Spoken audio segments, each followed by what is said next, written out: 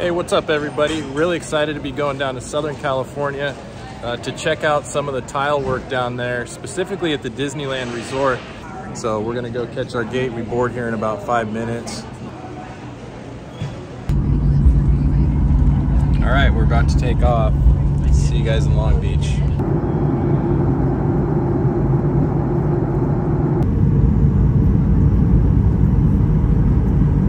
Easy flight.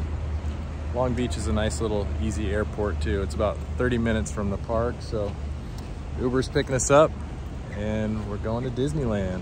I'm overlooking downtown Disney here from our hotel room. We're staying at the Grand Californian and got this sweet view from the balcony. It's been awesome. Love this hotel room. There's something in here in the shower that I'm excited to show you. I'll get to that. Yeah, today's been awesome. Marissa and I, so we're here alone, just Marissa and I, without kids for the very first time. We're actually celebrating 25 years of marriage this week, and what an awesome time it's been just for me and her to go pal around and be kind of carefree. We just got back from the spa, a beautiful spa at the Grand California here. I did check out the tile work in there. They had this unique, right when you walk in the spa, what they did is it looks like they cut little logs. They look like little oak logs that are cut probably like an inch thick or whatever. And they're set down and they made the floor kind of out of a mosaic of like little 8 to 10 inch, you know, there's some smaller like 4-inch little round pieces of oak wood to give it like a really natural kind of woodsy vibe. The spa room itself had a really nice steam room. They use these little tiny mosaics. I couldn't really get any good video of the steam room because it was just all steam. They had these cool quarter rounds, really cool glass quarter rounds. They're like a gold color, and they had that trimming out all the tile in the steam room. These little 5/8 mosaics, little porcelain for the shower floor, and then they put that on the ceiling too. One thing I did know about the steam shower ceiling is that it wasn't sloped. It was just a flat ceiling. Get a lot of questions about should you slope your ceiling with a steam shower. So here's a steam shower, continual use with no slope on it. And that's what I recommend when people ask me. I say, don't put slope on your shower. It's not gonna really do much. And what usually it does is water will drip down to a grout joint and then can drip in one place, which is really annoying. So I think it's better to have a flat steam shower ceiling so the drips just kind of drip randomly. But that's just my take on it. But yeah, the spa was really neat, really relaxing. Got a great massage, couples massage with Marissa.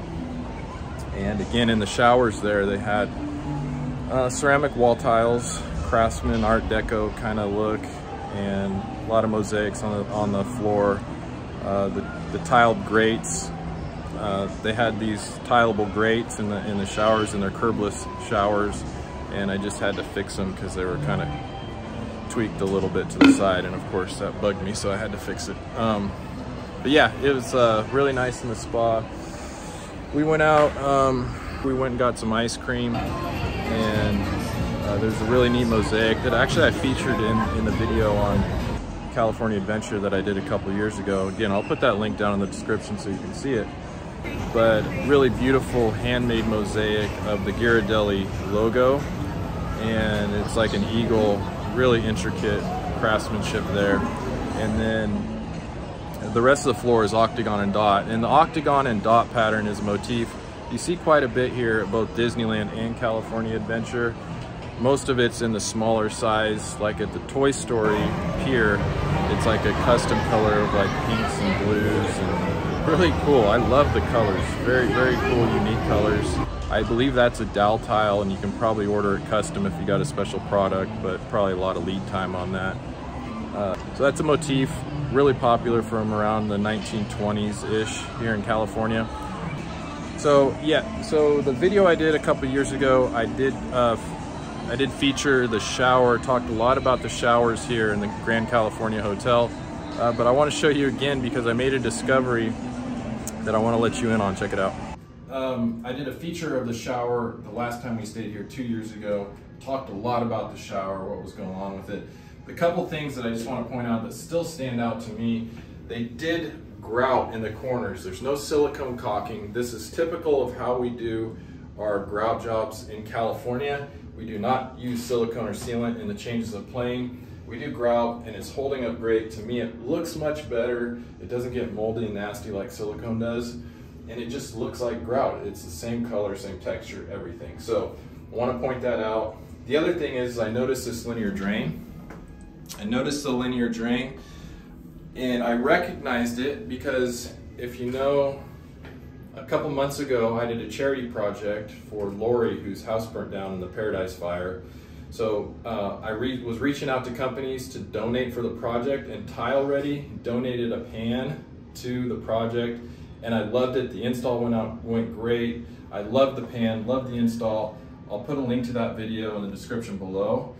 And then, so I was talking to TileReady, they sent me out another pan to try on another job, and so it was the exact same pan with the exact same drain. So when I came in here, I'm like, no way, this is a freaking TileReady pan. Had no idea. And then, and I also recognized because it has the skinny curb. And so I just uploaded a video. I just uploaded that video, like, was that last week? I did the pebble. Yeah, so I did a pebble pan, and I think the title of the video is like fastest pebble pan I ever did or something like that. And I used this same exact TileReady pan with the linear drain in it. And so it was just so cool to like come here and recognize the pan that I put in. So yeah, this is TileReady. It's got the skinny curb on it. It doesn't have one of those big old beefy, obnoxious curbs on it. Beautiful curb.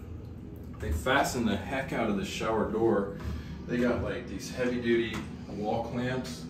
They got 2 on the ceiling, 3 in the wall, 2 on the curb, 1 on the curb here, glass to glass hinge, and then 3 more on this little panel and 1 more up here. So yeah, they really don't want these glass panels to go anywhere. But I thought that was so cool that this was a TileReady pan in the Grand California, because I really like the TileReady system. I think it's a great system, especially for do-it-yourselfers, because it's already waterproof, and it's waterproof all the way up the splash wall to this height. So you don't have to worry about putting any pieces together like bands and corners and everything. It's all one contained unit.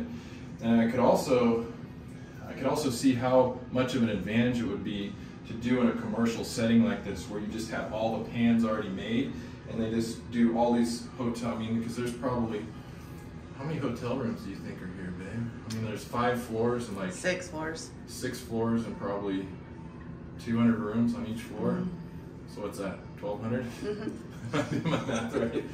So yeah, so if you had 1,200 of these pans already made, ready to go, it would be so much simpler than piecing something together like with a Schluter system or something like that. So yeah, I think the TileReady system's great, and I was really stoked that I recognized the pan. You know, I love tile systems, so I just geek out on that stuff. But anyways, Marissa and I, again, we're celebrating 25 years of marriage, and we have a dinner. What time's our reservation, babe? We gotta get going. We gotta get going. We'll let you know how the dinner goes.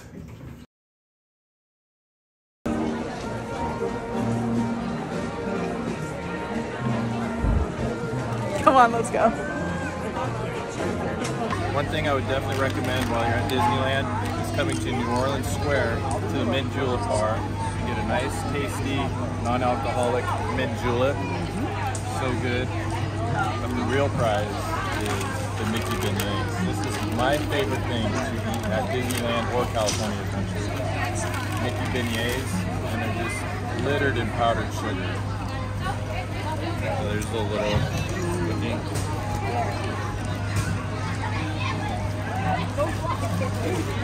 And the powdered sugar will get everywhere. It's all over the floor. It's gonna get all like those. It's so worth it. This is also one of my favorite areas of Disneyland.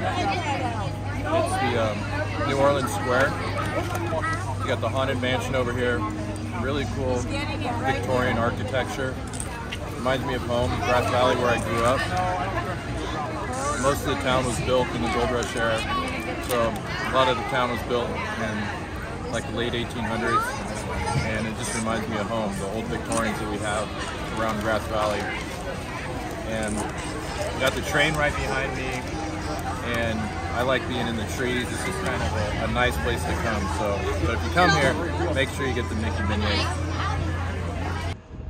All right, so we made it back to Sacramento. It was a great trip, a lot of fun, lots of good food, and most of all, quality time spent with my beautiful wife.